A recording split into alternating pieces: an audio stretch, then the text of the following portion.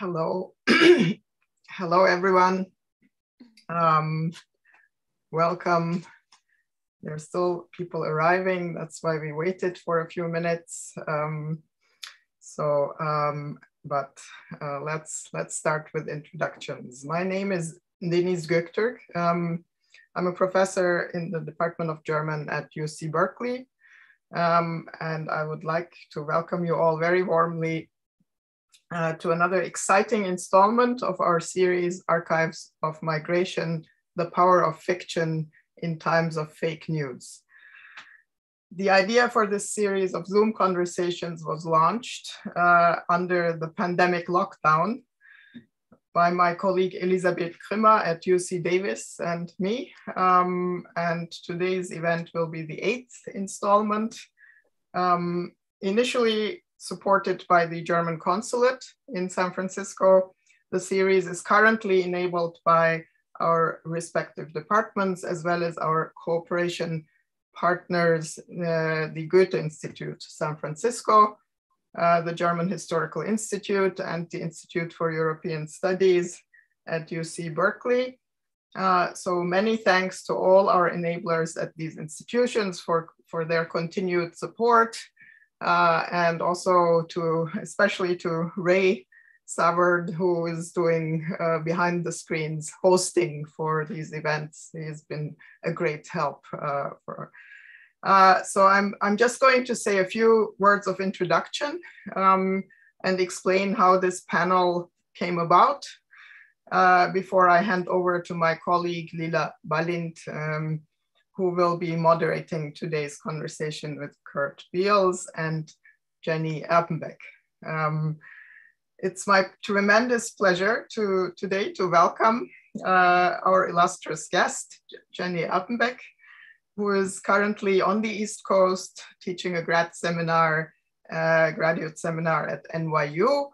And we are delighted that you were able to make time and join us today. Jenny has, she has grown to be one of the most well-known contemporary German writers on an international scale over the past 20 years. And she's been enormously productive. It's really hard to keep up with her publications. Her latest novel, Kairos, was just published last year, 2021, and you can listen to it as an audiobook read by the author herself. I've grown quite addicted to her voice. Her novels and novellas feature many different stories of migration and transformation, starting with, Geschichte vom alten Kind and the novella Sibirien, for which she won the Ingeborg Bachmann Prize back in 2001. Then on to Heimsuchung, relating the changing fate of a house from the persecution of Jews during the Third Reich to post-war Germany. Tage Abend, again, a journey from the shtetl to socialist East Berlin, and then Gehen, ging, gegangen, which revolves around the plight of African refugees in Berlin, tackling Europe's failed policies regarding migration and asylum. So all of these books are available in beautiful English translations by Susan Bernowski, also translated into many other languages. Jenny has won many prizes, including the Thomas Mann Prize in 2016, and her name has been flagged as a potential candidate for the Nobel Prize for Literature. We'll see. We hope. She has also written stage plays and directed multiple opera productions. So a favorite of mine is her little book, Dinge, verschwinden, published in 2009. And Kurt Beals translated excerpts from this book for an exhibition on city, space, and architecture at Haus der Kulturen der Welt in Berlin.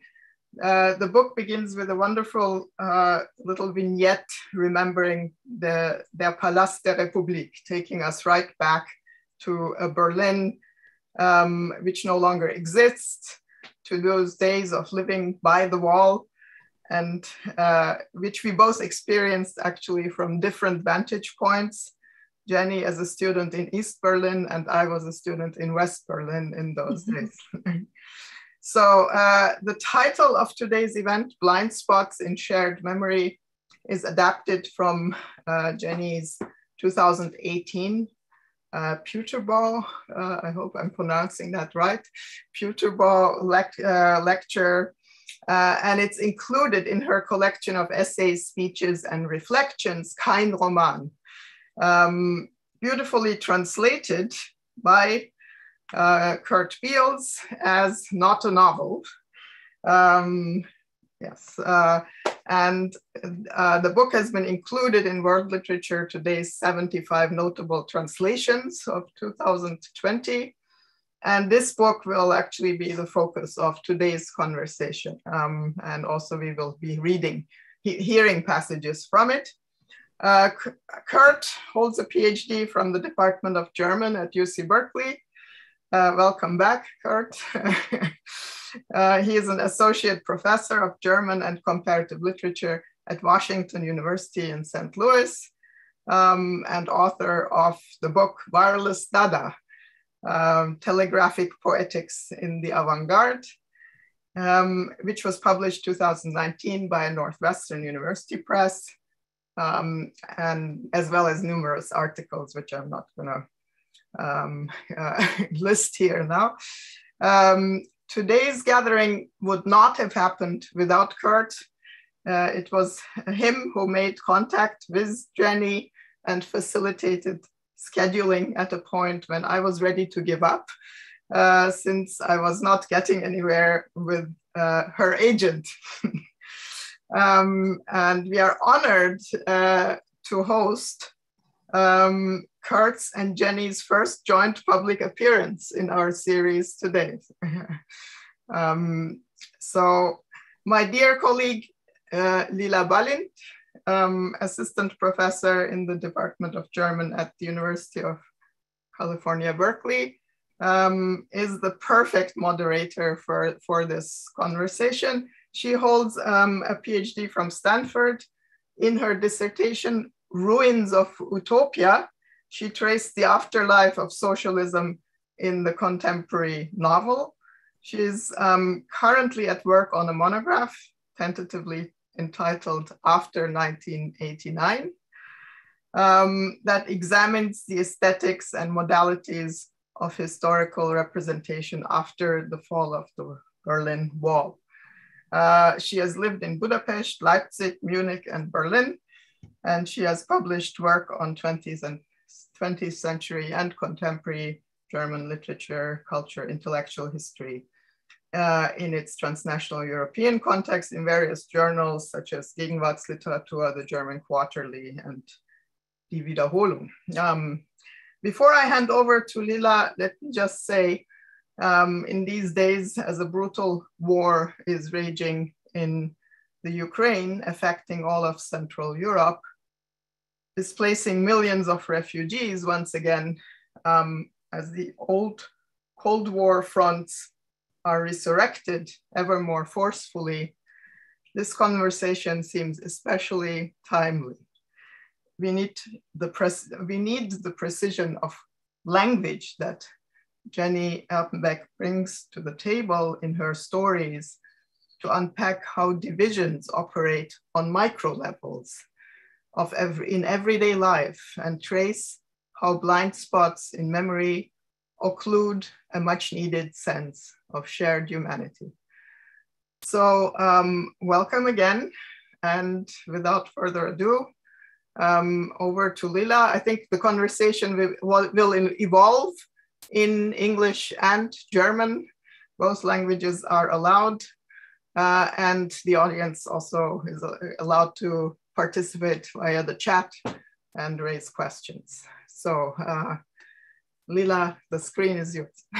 Thank you, Denise, for this warm introduction. And it's such a pleasure and honor to have you both here. And this is your first appearance. Denise is saying this is the first appearance of the two of you together. So we're even more thrilled about that. So we'll have about an hour-long conversation. And if you have questions that emerge during this conversation, please feel free to type them into the chat, and then we'll open up the discussion to our audience around 15 minutes before the event actually ends. So it's 1:15 West Coast time. I will go back. I'll start with the book that Denise just mentioned, her favorite, namely Dinge, die verschwinden. I'm going to hold it here into the camera. And because it is one of the few books that actually has not been translated into English. And it is quite a marvelous collection of short prose pieces entitled Dinge, die verschwinden. And it came out in 2009 and then it came also out as a paperback, and hopefully it will be published in English. And I say hopefully because the collection, as a collection, I think, records, reflects, meditates on the different scales and manifestations of change with incredible precision and through the power of details. And so I'm just going to name a few things here to illuminate to the audience who may not be familiar with it. Decaying buildings, but also their deliberate destruction brought about by political decisions that declare them defunct, the sudden end to human life, and sometimes it's slow passing, or when the end doesn't come suddenly, but drags on. And how objects, for instance, a bicycle stops being a bicycle and is regarded simply metal, as it is made to transform back into what in German we would say Wertstoff, to name only a few examples of the different scales and manifestations of change. And Jenny, I wonder, when I look at these pieces, but also your oeuvre as a whole, I wonder what has made you such an astute observer and chronicler of change. What do you think sort of prompted you to look so closely at these phenomena that may not be available to people who just pass by these sites? I think it was the moment when the walls fell was more or less exactly the moment when I started my life as a like, so to say, grown-up person. And I think it also before I like to write, but in a way the main subject of my writing came to me with this fall of the wall and with all the changes that followed. So as an East German, every East German, I think, has many experiences with things that disappear, that changed, that were replaced by something else. And it's, in a way, it puts the question, what identity means, what stays with you, even if all the circumstances around are changing. Who is you? Who's the one who's staying? Yeah, I think this was the starting point for my writing. Yeah. Do you see generational differences when you say for every East German? Do you see generational differences, what it may mean for your generation or for your generation of your parents, for instance, who are also, I believe your father is also a writer, right? Yeah. There are differences, of course. For people who were writers a long time before all that happened, they just had something else in the middle of their writing, like thinking about this kind of society, how it could work and how it doesn't work so they would deal with this kind of society, while I was like dealing with a crash of this society and with all that what came afterwards, and also the conscience of the fragility and of transition was in the center of my mind, while for my father it was rather losing his subject. It was like losing the society that interested him as as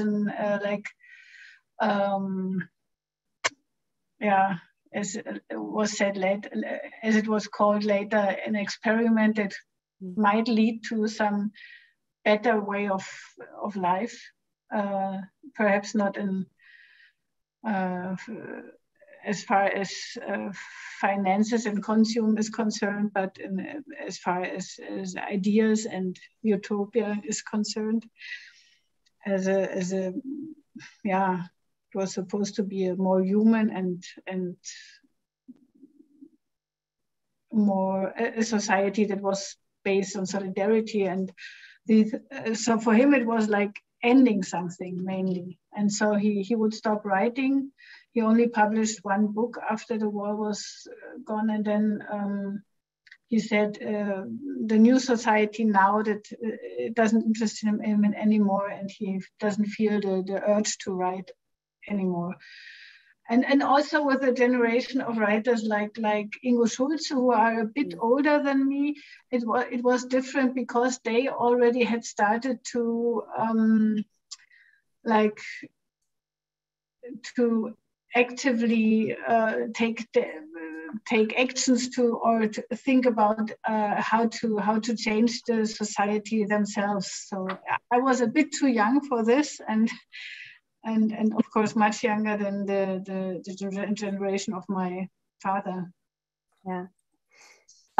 So in Dinge, die verschwinden, the few people know that this was actually published in Frankfurter Allgemeine Zeitung, a Frankfurter Allgemeine Sonntagszeitung as a column. This is how they came about. Is that correct? Yeah, this was as it started, and then for the book I wrote another 3 pieces to make the book complete. I see. So when I think about the media environment of these pieces, the way they came about, I find it kind of astounding, because it's not that the Frankfurter Allgemeine Sonntagszeitung in general had such a interest in themes related to the GD or anything else than the usual narratives that are available. And so I was thinking of these pieces and somehow in tension to their environment and in which they first evolved. Yeah, the good thing was that I was free to choose my subject, and I invented the things that disappear. I didn't invent them, but I invented the kind of row of pieces. And they used to have this kind of column every year. They would invite a writer, and I took over from Nicole Kraus, who I also became friend with in the course of like taking over and getting interested in each other's writing. And so everyone was allowed to choose whatever he or she wanted to choose. Mm-hmm. Yeah. So, and the volume ends with you playfully invoking the disappearance of the author. And I quote from here: Bestimmt haben Sie schon mal von der Theorie gehört, dass der Autor verschwindet. And then the word itself also disappears. And so you cut the word verschwindet, essentially. And that's how it ends. But in the pieces, and here I want to transition to sort of like not a novel, you pick up something that is related or actually very similar, because sort of what I would call the radical instability in the construction of the author, or maybe put differently, a constant hide and seek between covering, uncovering, and discovering of sort of in the process of writing yourself or constructing yourself as an author figure. Can you say more about that? Like why that is sort of such a centerpiece of these, at least these pieces here? It's strange to make such a collection. Because it's, for me, it was the first time to look back to what I wrote like in during my whole life, so to say, my writing life. And yeah, it's strange because I write about this in the foreword, in the preface, or how is it, forward? Preface? Yeah. That some of the texts I was invited to write under to at this or that occasion, and in some of these cases I would say yes, because I knew that there is something waiting for like being written. And I could say, I could accept this invitation because there is something which will be brought or will be like appear in the moment of starting to write about this or that. And so in a way, it was also that sometimes other people like made me look about myself, which was strange. So it was also the connection to the interests of others, or also the some of the texts are connected to other authors, and you would think about the connection, what kind of connection is there, and what is you and what is the other one who's writing, and what subjects are we sharing, perhaps, or what is the difference? Yeah.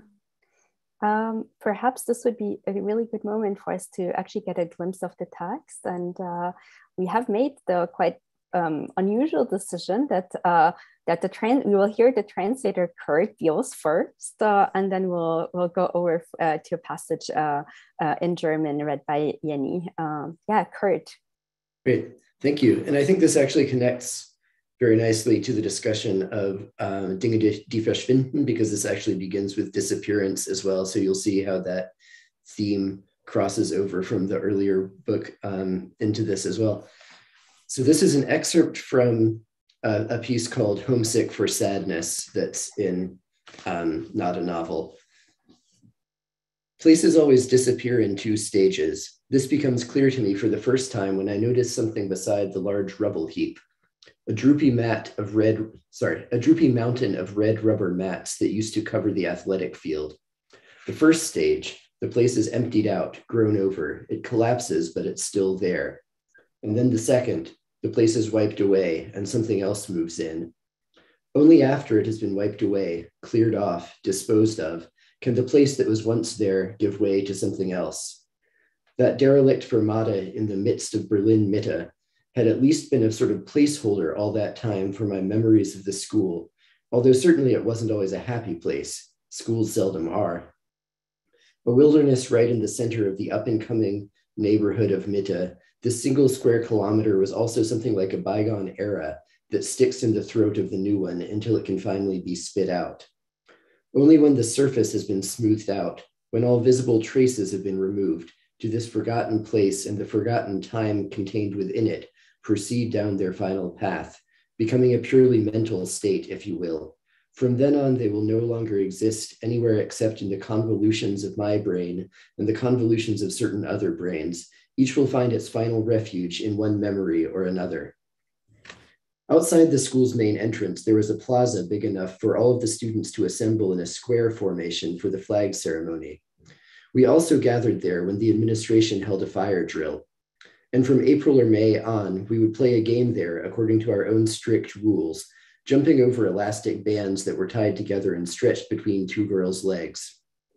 We used waistband elastic, and back then we called the game Gummihopse. Today, most Germans would probably say Gummitwist. In America, they call it Chinese jump rope.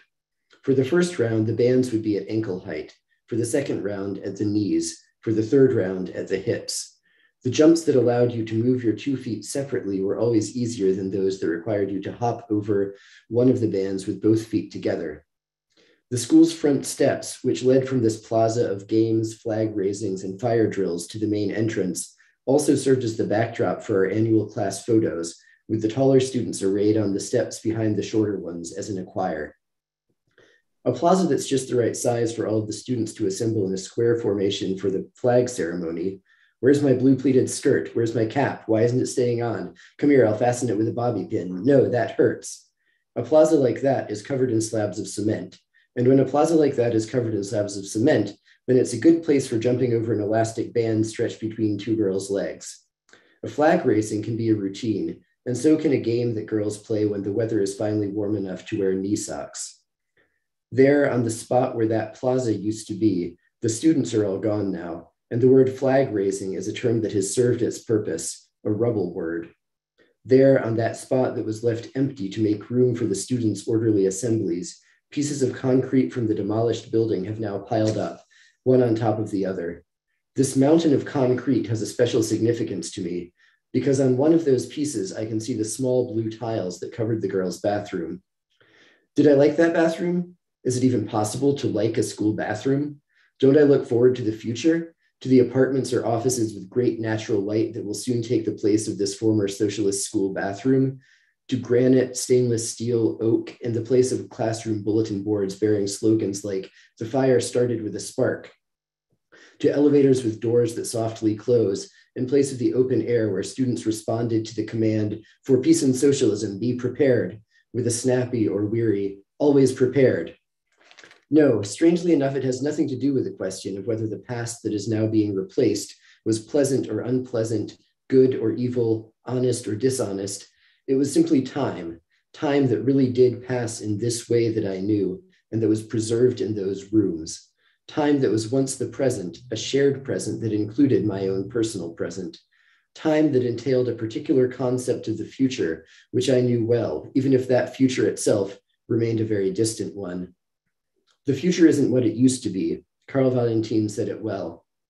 By now, I know what became of the bright future that our school was preparing us for. The hard slog, what Brecht called the struggles of the plain, in contrast to the struggles of the mountain. That plain proved to be too wide, but what now? Now there's another future. Or do the present and the future now merge together forever? And when these ruins are cleared away once and for all, will the past be written off once and for all too? Are we arriving now and forever in an era that claims validity for all time? Now that the school basement, which was sometimes used as a vaccination clinic, and the cafeteria, which still served dishes like blood sausage with sauerkraut, and the auditorium where our pictures from an art class hung, have been reduced to rubble, I see that the 2 stages of disappearance mentioned above correspond to 2 stages of grief for me. As the building slowly decayed, I initially grieved for those specific places, the vaccination clinic, the cafeteria, the auditorium. Not for the rooms themselves, of course, but for those rooms as the setting for my everyday childhood experiences, a setting that was slowly rotting away, as if that everyday life so far in the past could also grow old and weak in retrospect. But as this rubble is wiped away, I begin to experience a more fundamental sort of grief that transcends my own biography. Grief for the disappearance of a place that was such a visible injury, for the disappearance of sick or disturbed things or spaces, which offer proof that the present can't make its peace with everything, an apt expression. In the second stage, the cleansing stage, I grieve for the disappearance of unfinished or broken things as such, of those things that had visibly refused until now to be incorporated into the whole, the disappearance of the dirt, if you will. In places where grass just grows, where trash piles up, human order is put into perspective. And considering that every one of us is mortal, it's never a bad thing to bear that perspective in mind. Thank you. Thank you, Kurt. Yanni, would you read the passage that follows? Yeah, wait. I have it in my computer. Okay. Wait.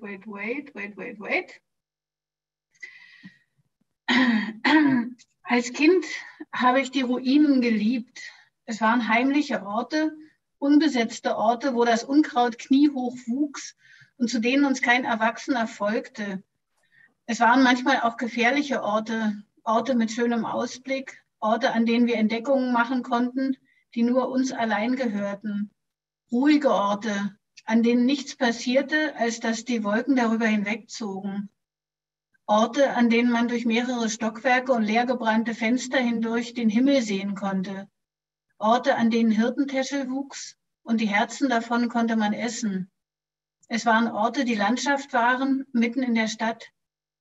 Spät erst habe ich verstanden, dass auch das, was meinem kindlichen Blick vertraut war, in Wahrheit eine zerstörte andere Zeit war, die der Neuen im Hals steckt, bevor sie endlich ausgespuckt werden kann. Einen Unterschied allerdings gab es: dass die Ruinen dastanden, kostete damals nichts. Die Zeit lief nicht, die Zeit stand. Kein Mensch redete über Geld. Das Privateigentum an Grund und Boden war abgeschafft. Die Immobilien machten ihrem Namen alle Ehre. Sie waren da und bewegten sich einfach nicht.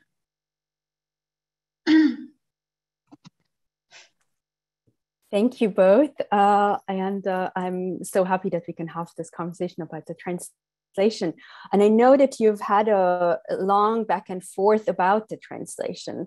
And what were sort of the salient issues that came up when, Kurt, you wanted to translate Jenny's German into English? I mean, I think with each text, there are different kind of obstacles and challenges. So one thing, well, I think a lot of the queries that I initially sent to Jenny were very sort of factual, information-oriented queries that related to the specifics of terms that just are not part of my experience, terms that were GDR, terms that maybe even people in the West would not have been familiar with. And in some cases, she's writing about specific words that have this relationship to the GDR context. And there's a real challenge there because English does not have an equivalent to a term that was GDR specific. So part of it was just figuring out how to find some sort of substitute for the terminology. But I think a lot of it also ended up being a conversation about style, actually, and about the precision. Denise mentioned this earlier, the precision of the way that Jenny uses language. Here in this passage, we have, of course, literal concrete, but I think there's a concreteness also to the language that, the particular words and their particular arrangement sometimes seem almost transparent. There are passages in Jenny's writing that I think you can read without stumbling over anything, and you might sort of forget the level of craft that goes into creating those sentences because they don't necessarily show it off. I mean, there are some writers who I think really like to do the big flourish and remind you that they're doing something elaborate. And often in Jenny's writing, I think the craft is much more subtle, much easier to sort of read past, but then when you stop and read it again, you notice how finely constructed everything is and how finely tuned the mechanism is. And so there's a passage, for instance, here about the surface being smoothed out.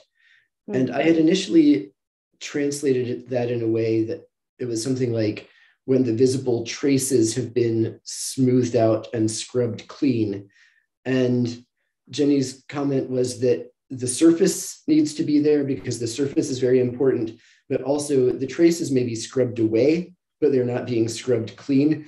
And so it needs to be the surface that is being scrubbed clean, cleaned of traces. And I think there were a number of other passages.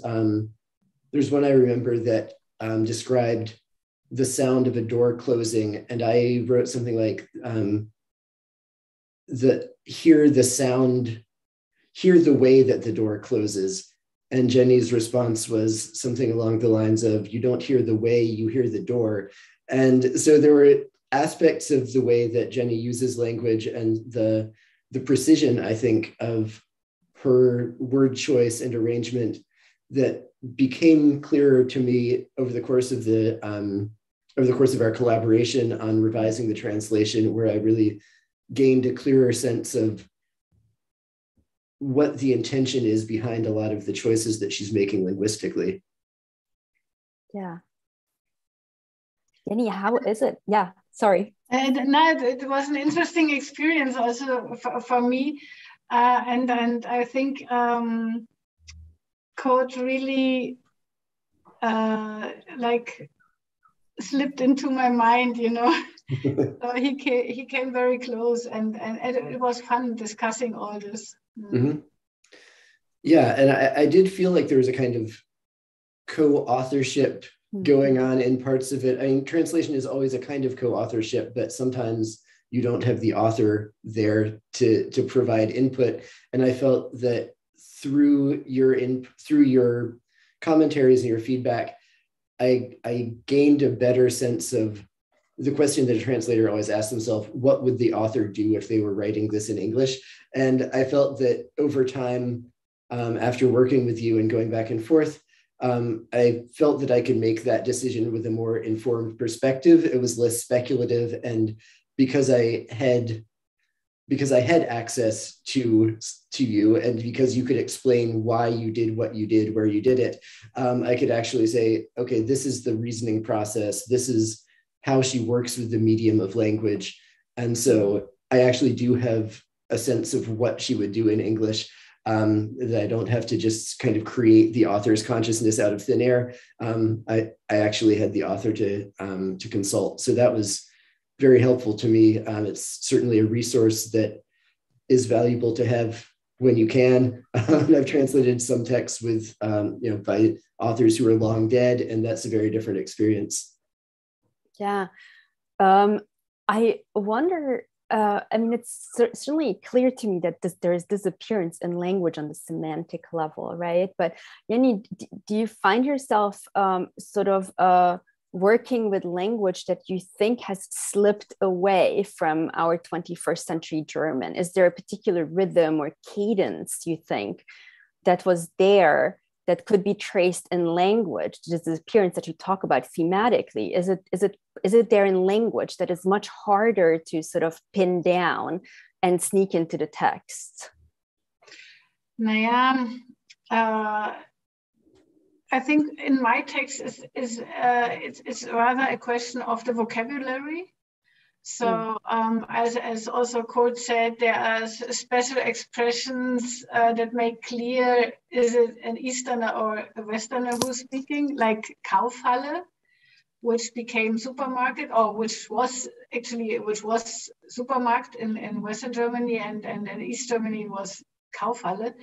So if you would meet someone asking you where the next supermarket is, you would immediately know it's someone from the West, not from the East, things like that. But in a way, I felt very connected to the literature of the 19th century. So I wouldn't say I'm a good example for the colloquial way of speaking, which was used in East Germany.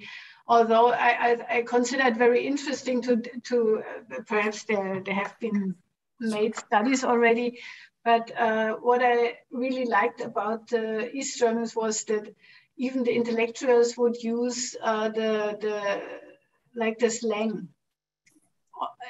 Also after the wall fell, and when they were invited to some talk show, they would just speak like working class people. And this was very interesting. And in a way, I miss it a lot, because also my father and me, when we would talk privately, we would use the slang. And the longer the Western society continued,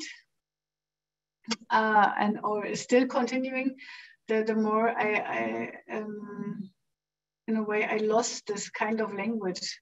And but it's not in my books so much, because in the books I'm 100 or 150 years back. Yeah, it's not at all there. That's why I was wondering about. So actually, in Not a Novel, you talk a lot about literary influences, which I really love, because you can really feel the proximity to certain kind of sort of the canon, essentially. You talk about Walter Kempowski, you talk about Ovid. And I wonder, who has Jenny Erpenbeck's sustained attention and admiration in literature that is perhaps not in the book? Sag doch bitte nochmal auf Deutsch. It's a very simple question. So who are your influences? Yeah. Also who else? Yes, who else? I mentioned in the book. Who else? There's a long text about many people who influenced me, but I would say perhaps in the first place fairy tales of all kind and of all countries and of all times. So there were collections available in the GDR of fairy tales of all the people all over the world, and I would really love to read these fairy tales. So I was full of these kind of stories. I really love to read E.D.A. Hoffmann, Storm, Keller, Stifter. My father, he gave me Stifter in the age of 14 or so, and I was 14, and I really liked it a lot. And Thomas Mann was important to me too. Also, his kind of humor. So he's considered to be a very serious author, but I think his humor is very special about him. What do you think is special about Thomas Mann's humor? I'm very curious. I did not, admittedly, I did not think of him as an incredibly humorous author. I'm ready to be illuminated. For instance, the Madame Chauchat in the back. I think I wrote about it, but she's closing the door with a clash. And you would immediately know she is entering the room when you hear the clash of the door and things like that. I can really laugh about it. So I like it because it's I can see that he had fun writing it. Oh, interesting. So just for 1 second, Kurt, I think we talked about this exact passage, right? When we in preparation, can you say there was something in the translation that was difficult there, right? Yeah, and I can't remember the exact wording, but I think that was the one that I had translated as something like, I hear the way that she closes, that she slams the door. And that's one of those moments when the concreteness of the language, the concreteness of Jenny's phrasing really became clear to me when she said, no, you hear the slam, you hear the door, you don't hear the way, because the way is an abstraction and what you hear is a sound, a thing that makes a sound. And I think I had sort of transformed it into a very idiomatic English sentence. I hear the way that he slams the door is certainly something that a person could say in everyday conversation and you wouldn't think twice about it. But it became clear to me that there was a precision to the way that she avoided an abstract phrase like that and chose a very concrete, physical, object-based description.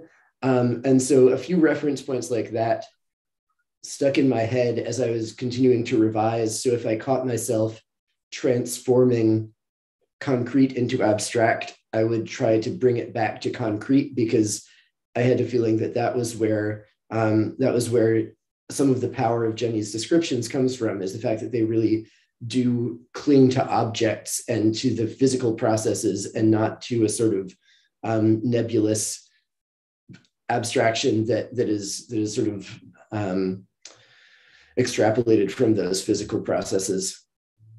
Yeah, I'm happy that he's saying so, because it's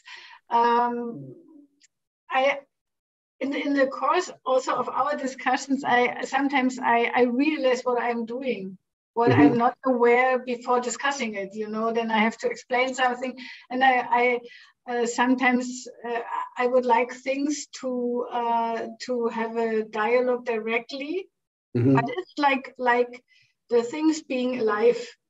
And it's not an image of I use to make it sound like literature, but the things really are talking to each other or things like that.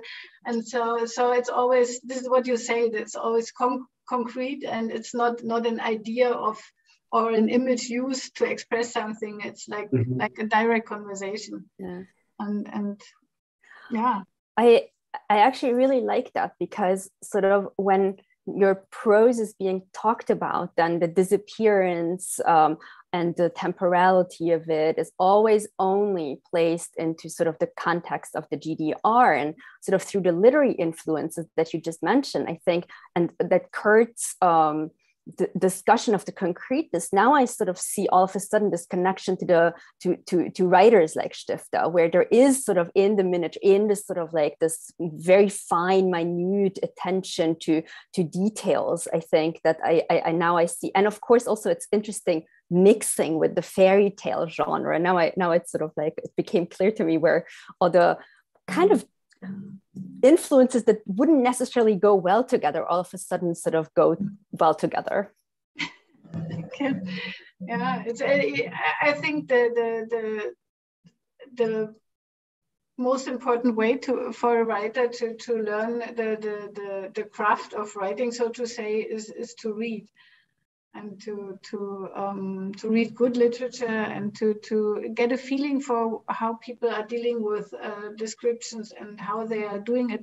And I in the younger years, I never wanted to become a writer, so it just happened that it entered my thoughts and my way of thinking. Yeah. So the volume, Not a Novel, is such a compact little volume. New directions, really wonderful. But the German one is sort of a lot thicker, and it has a lot more text and essays. And when I compared it to, I was wondering what and how you made the decision, what to include, what to leave out, and what guided your decisions in that, or did you have to follow editorial processes and directives? Naja, I was discussing it with my so to say, lifelong editor, Declan Spring, at New Directions. And he had the idea of perhaps of putting the really texts in it that are really connected to literature, especially. So he left out almost the whole music section, because he thought the people might be interested in my writing, and perhaps not so much in me being an opera director, which was my first profession. So one of the earliest, or perhaps the earliest text in the German edition is a text about the loss of memory of Siegfried in the Götterdämmerung. God's Dawn by Richard Wagner. So this is a very special text that I like very much, but not everybody could be expected to be interested in the loss of memory of Siegfried in the Götterdämmerung. So he left texts like this one out, and some others who seem to be a bit similar to the ones we have in the book. So I thought it makes it easier to read, because it's not such a big volume one has to carry with him somewhere. It's the entrance is easier, I think. it makes people curious, and whoever wants to read more of it, like, has to take the German edition. Yeah, to read German. How did you settle on the title, like Kein Roman? It's very appealing, but also very odd, because usually it breaks with the rule that of no negative definitions, right? It sort of comes, it's like what it is not. How did you settle on it? And yeah, I'm also interested in the translation, Kurt, whether it was a straightforward thing, or whether you had to think about it or not.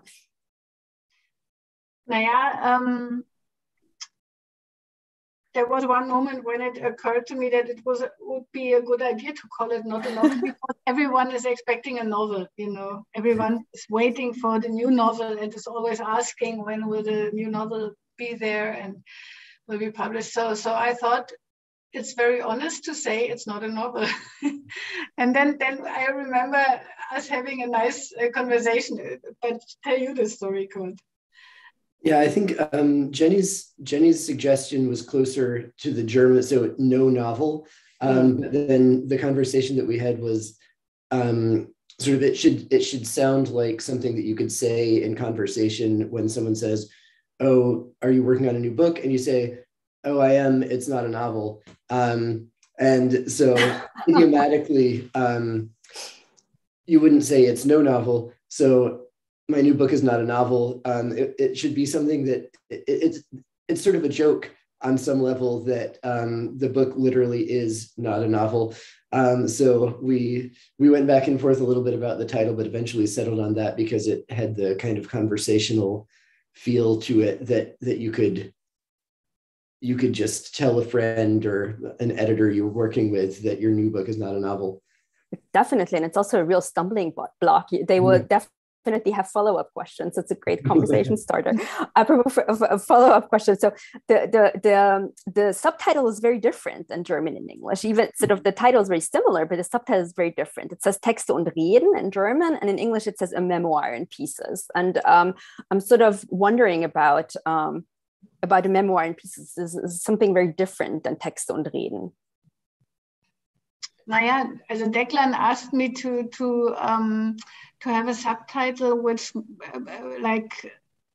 is more alive than just speeches and text from this year to that year, which was perhaps is a title that is made for German studies professors in German. And also the German version is more like a compendium of all I did. It's in a way it's not. Perhaps it doesn't make it easier to find its way to the readers.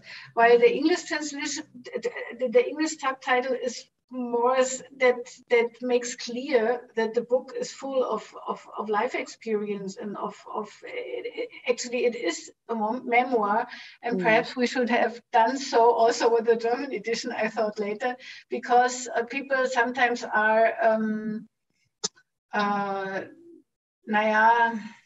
they're hesitating to read serious essays that are like, you have to work through and it's no fun. It's like only science of literature or something like that, which isn't the case with this book because it's full of my real life experience. I put some text in it which are very very close to me. For instance, the one about the death of my mom, which couldn't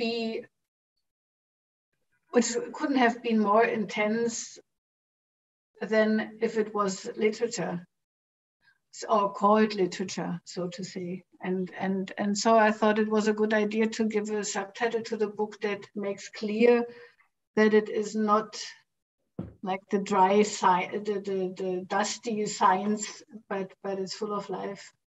Yeah. Thank you. So going from not a novel to an actual novel, which was incredibly well received both in Germany and in the English-speaking world, was Gehen, ging, gegangen, go, went, gone, So I just want to talk about it because what struck me as incredibly difficult about that book was that you took up something that was happening right there in Berlin and Oranienplatz, the refugees that and their housing situation, and you followed some of them, did much research on it, etc. And I wonder what prompted your decision to take this up in the form of a novel, because I mean, there is this literary critical cliche of the novel being a very slow genre. It takes a long time to write, it takes a long time to publish it. And did you see some sort of tension to the theme of it and sort of like that you chose, because you also work as a playwright, stage director, it would have been much, or would it have been easier to actually sort of put it on stage rather than write it in a novel? No. No. No.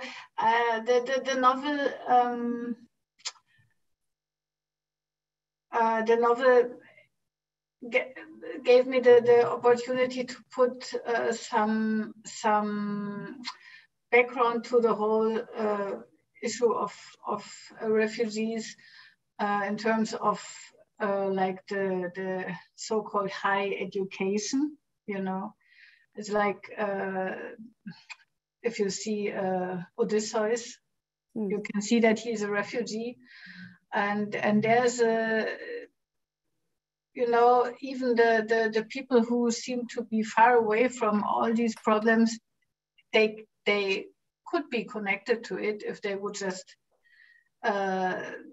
remember that also the ancient Greek stories, for instance, are very, very intense in their life experience and in like telling stories and bringing people together, or like making people open for the suffering of others, and I wanted to put it in this kind of ja, in einfacher, ich wollte den Umkreis einfach größer machen. Und normally I would have taken more time to write a novel, so it wasn't easy to write it so quickly. And I would say I couldn't do so many times because it was just, I was completely exhausted at the end of the book. But in a way, we as my publisher and I, we had the feeling that this is the moment where the book should be published, because it was clear to me that there's a problem arising. Even before the refugees arrived, the Syrian refugees arrived, there were already many of them in our cities to be seen. If you wanted to see them, if you wanted to look at them, you could see that there is a question involved. And yeah, I thought it's high time to pay attention to this question. What did you find particularly challenging in turning to material with such Aktualität?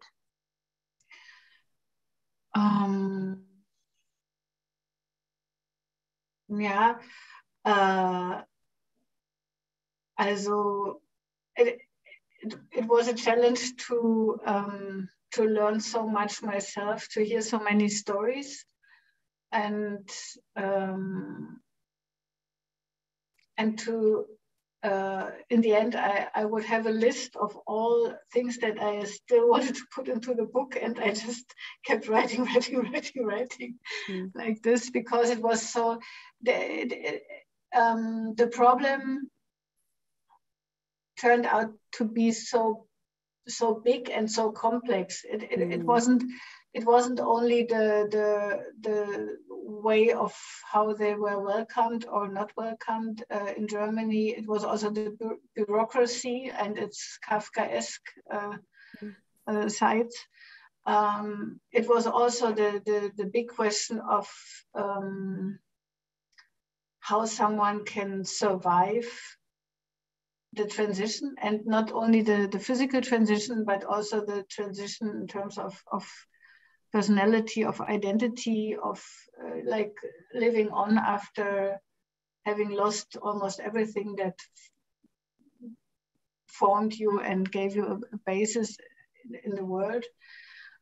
So it was, on one hand, I wanted to write about the difficulties of the real world.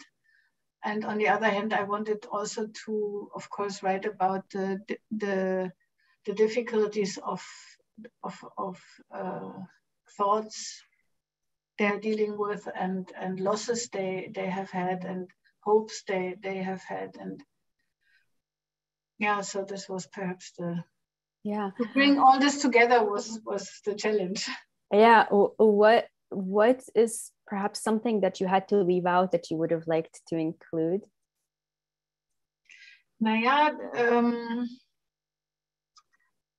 At the time when I finished the book, I managed to include everything which was on my so-called list. But afterwards, the story went on, and one of the pieces in the not a novel is like a next chapter to the book, the death of one of the refugees who died by a heart disease. I think like 1 year later, after the book was finished, and in a way I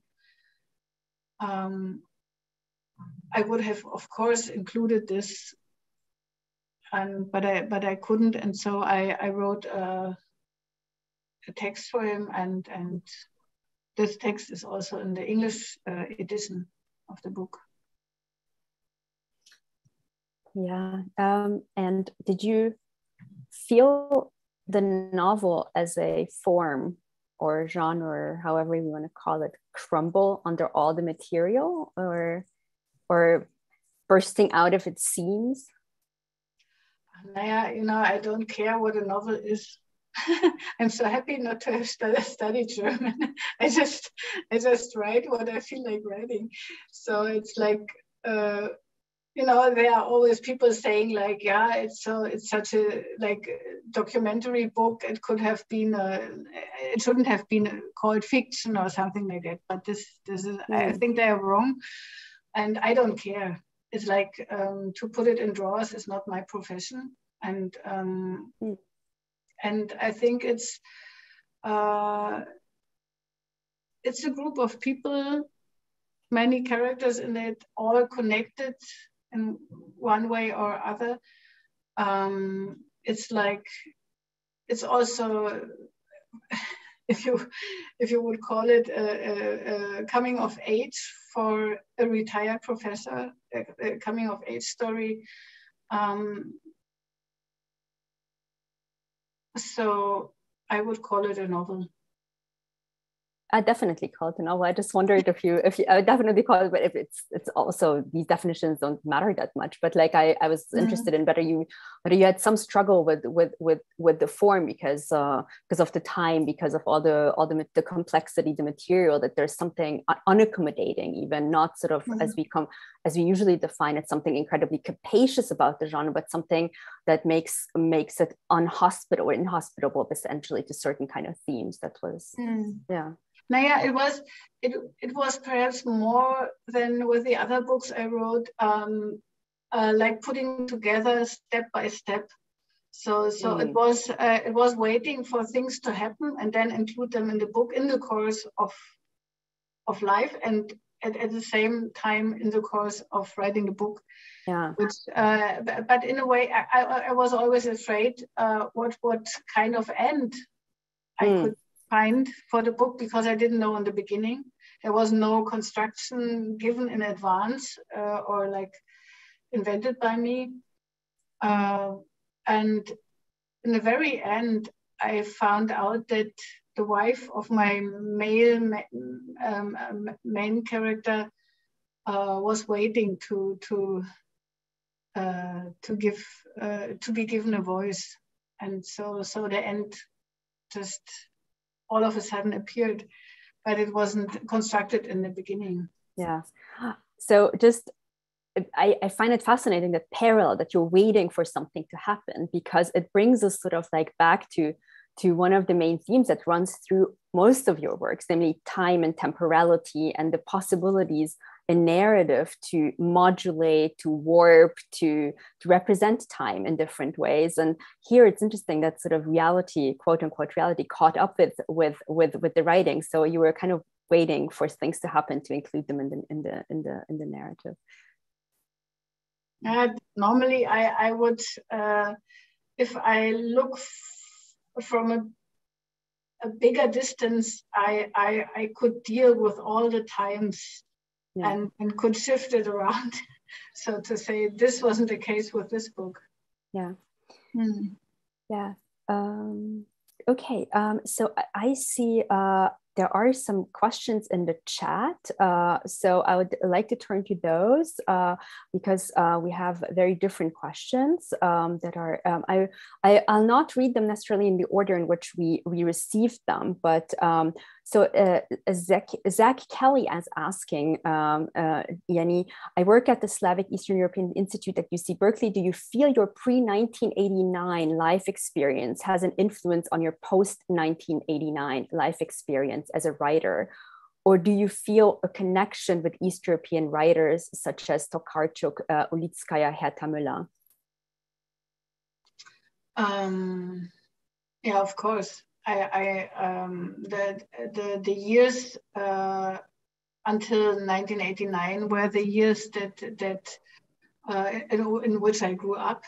So, and as I said, there was also a certain intellectual tradition we always referred to, which was lost after 1989. So like the Mayakovsky or other poets and artists, that in a way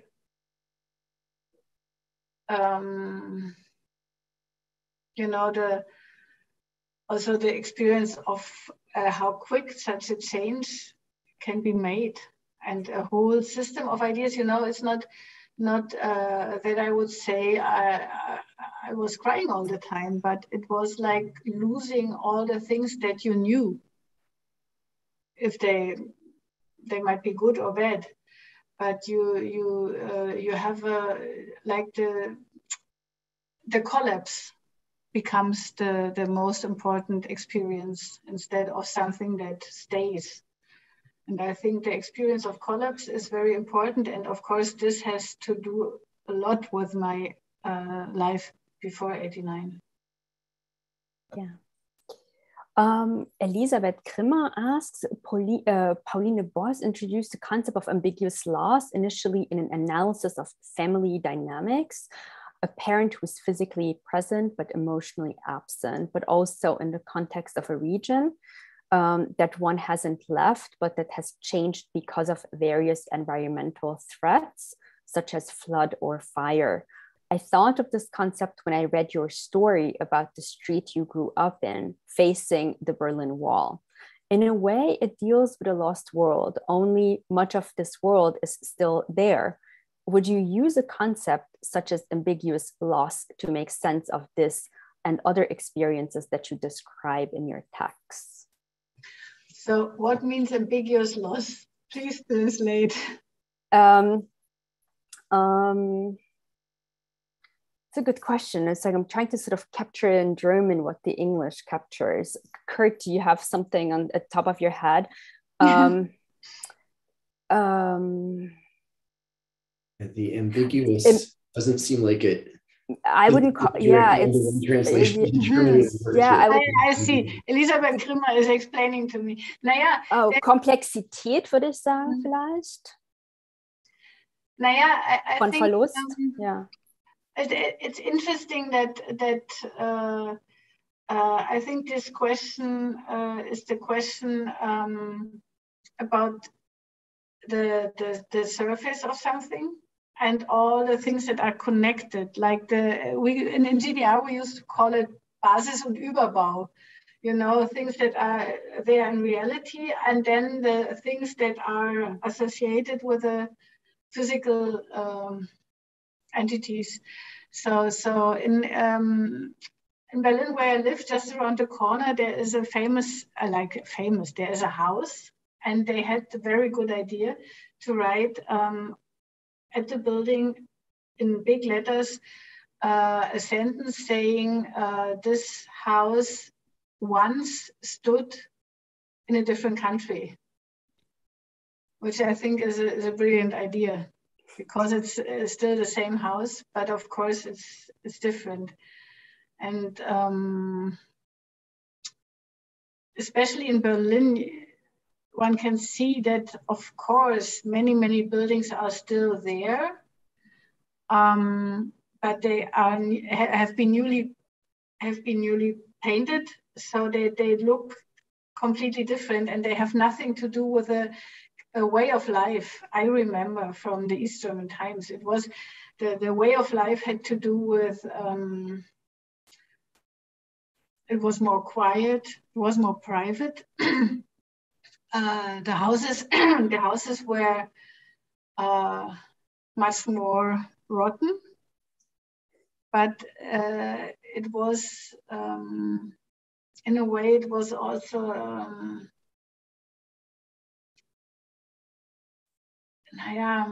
how would you call it? It was free inside. Also, I'm not sure if I can explain this in English. Also, mein Gefühl ist, dass die Art des Lebens in diesen Häusern eine andere war. Und das eine ist, dass die Häuser jetzt anders angestrichen sind und alles neu aussieht und alles in einer ähnlichen Zeit renoviert wurde, sodass alles ein bisschen wie in Disneyland aussieht, weil es alles gleichzeitig neu gemacht wurde. Aber es ist eben auch wie soll ich sagen, diese Normalität, die verloren gegangen ist. Also diese, in a way we were forgotten by the world.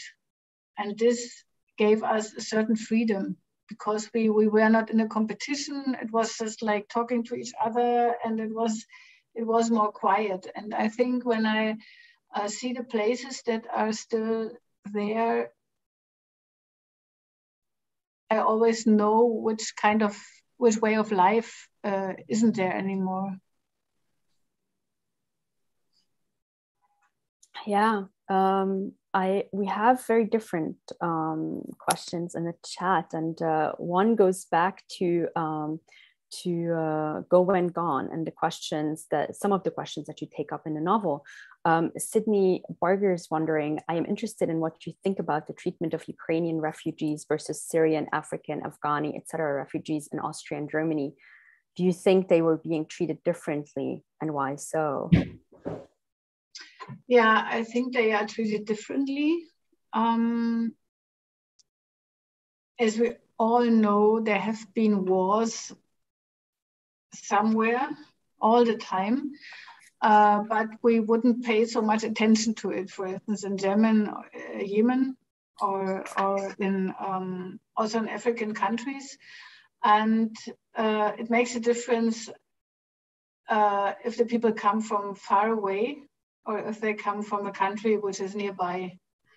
And so, so my impression is that it's always good if people are helping refugees, you know, whatever kind of refugees. And of course, they need our help, and they arrive at our borders directly because they are not so far away. And perhaps they also give us the impression that we might be the next refugees a bit later. So they, in a way, they are closer. So the connection is not so difficult to make. With the Africans, even the Syrians were welcomed much easier than the Africans. So my African refugees, they waited for finding a place. They were waiting before the Syrians arrived, and they would still be waiting after the Syrians were accepted. So for the Africans, it was much harder. perhaps also because people might think that the culture is too different, or the Syrians and also the Ukrainian refugees, they are perhaps, you know, educated people that you can speak with in the way you are used to speak to people. And the Africans, some of them at least, weren't that educated. So it was also a question of language. I don't know. So there are differences, yeah. I know that you're currently in New York, and you're also teaching at an American institution of higher education at NYU, and I'm wondering about how you see some of the things that you frequently write about, and your whole sort of oeuvre, maybe from the position from being in the United States. Does it shine up in a different light, the themes that interest you most? And yeah. Yeah, I took the chance to deal with East German literature that I'm myself interested in. And when I questioned myself when preparing the seminar, I would ask myself, why am I doing this? Is this of any interest, you know? And just because it's East German, this is not enough to you know, to make people interested in. I think in a way it's a kind of archaeology that we are going through now, and what all of a sudden was very clear to me was that especially the literature takes its freedom in expressing how people deal with difficulties or hopes that haven't been realized or whatever. And so the language of literature, at least of the good literature, is always free. And it's interesting to see how people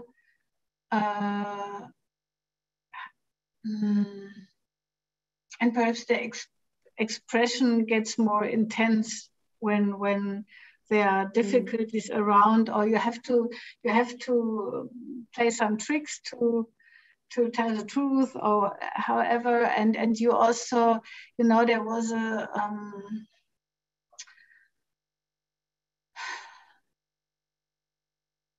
a deep thinking about borders, about what language means when the two countries were divided, and if there's a difference.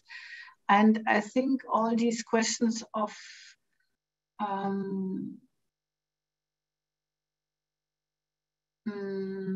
also of hope that cannot, also wie soll ich sagen, also auch die Hoffnung, die eigentlich in die gleiche Richtung ging wie die, sage ich jetzt mal, verordnete Hoffnung, die aber trotzdem eben eine andere Nuance, eine andere Intensität hatte und auch eine vielleicht größere Ehrlichkeit im Denken und auch in der Sprache.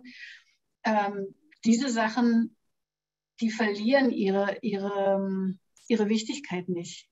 Also es ist nicht so, dass wir uns jetzt hier irgendwie für ein Land interessieren, was längst untergegangen ist, wo man sagt, okay, das war ein kurzes Kapitel in der deutschen Geschichte, sondern es ist eher so, da sind Schätze zu finden, auch an Sprachkunst bei Wolfgang Hilbig, der in der DDR praktisch gelebt hat und also die meiste Zeit seines Lebens verbracht hat, der ist vor allem ein Dichter.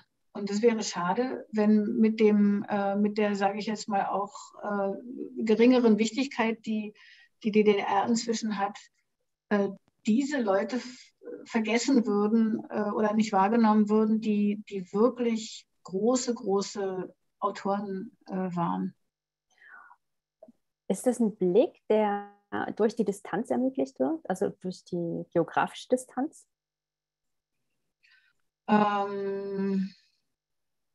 Also bei mir sehe ich das ein bisschen anders. Also ich sehe bei mir nicht die Distanz, sondern eher die Nähe. Also ich habe mit meinem Vater oft darüber geredet, dass eine ganze Generation von Schriftstellern im Prinzip mit dem Mauerfall verschwunden ist. Also verschwunden heißt auch zum Beispiel dann zum Fernsehen abgewandert ist, ins Serienschreiben und so weiter. Aber als Autoren sind die verschwunden. Und es ist eigentlich eine kuriose Sache, wenn so eine ganze Generation von Schriftstellern plötzlich einfach aufhört zu schreiben. Ne? Und solche Sachen sind ja interessant auch als, wie soll ich sagen, als zweite Welle der politischen Veränderungen. Also finde ich eigentlich auch für Germanisten interessant. Ja, ich finde es auch interessant, welche Serien schrieben Sie denn eigentlich? Ich fände es irgendwie relativ interessant zu wissen, dass DDR-Schriftsteller dann kräftig an Traumschiff mitgearbeitet haben zum Beispiel oder Lindenstraße oder so. Schwarzwaldklinik und so. Schwarzwaldklinik. Manche haben einen Haufen Geld gemacht, weil die viele, also auch so, ich sage jetzt mal nicht vielleicht die allererste Garde an Schriftstellern, aber doch, es gab ja viele, die einfach handwerklich gute Autoren waren. Die haben natürlich zum Teil auch geschaut, dass sie einfach damit sich noch einen netten Lebensabend machen. Aber es ist trotzdem komisch, also wenn man denkt, so wo sind die Themen, wie gehen Künstler eigentlich damit um, dass die Gesellschaft wegbricht? Und wie soll ich sagen, auch Künstler, die nicht oppositionell waren, waren Künstler. Das wird manchmal auch vergessen. Also es gibt auch Leute, die durch ihr Schreiben nicht in Widerspruch geraten sind, die aber trotzdem jetzt keine wie soll ich sagen, keine Regierungsliteratur geschrieben haben. Es gibt noch ganz viele Fragen im Chat. Ich fasse jetzt zwei zusammen, die thematisch und die vielleicht auch zusammengehören. Denise asks, switching to English briefly, is there a special affinity between the East German experience of loss, transition, and transformation while staying in place and the refugees' experience of loss of home? Yeah, I think there is a stronger connection than perhaps with the Westerners. Although I could see that when for instance, the Syrian refugees were welcomed also very intensely in West Germany, but it was often the case that people who themselves had experienced the war and being a refugee as a child, they could also connect to the new refugees because they had their own experiences, how it feels like losing home. When I started to write Go and Gone, I haven't, in the beginning, I didn't make the decision that my main character would be an East German, but it turned out he had to be one. So because he remembers how it feels like to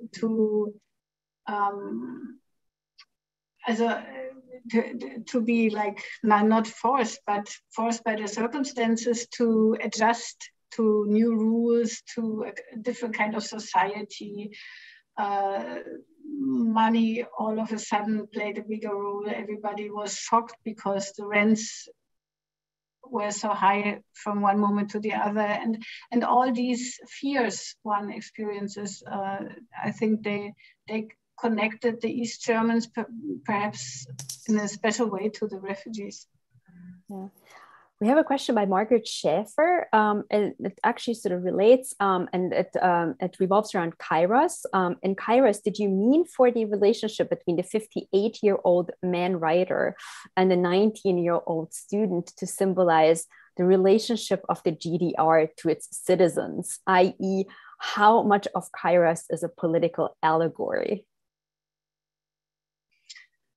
Naja, in the book itself, I tell both like storylines parallel. So there is the love story, and there is the decay of the GDR, and also the decay of the relationship. So you can see it as also an allegory to the political history, but I would put it even in a bigger context, like how something that contains so much good and so much hope can turn into something that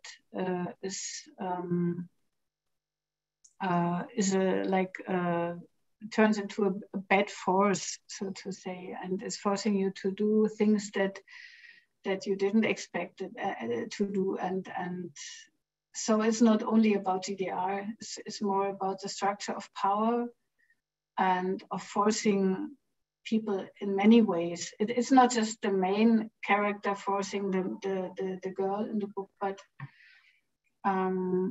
also he loses power when he's so-called set free, when he loses his job. So it's like all this together. How can we be in control of our lives, and when do decisions to have been made? We have perhaps a last question that really wonderfully relates to having power over one's own life or the lack thereof. We have a question by Tianya Wang, who asks you, did you feel empowered or renewed by language and creative writing after going through so many transitions?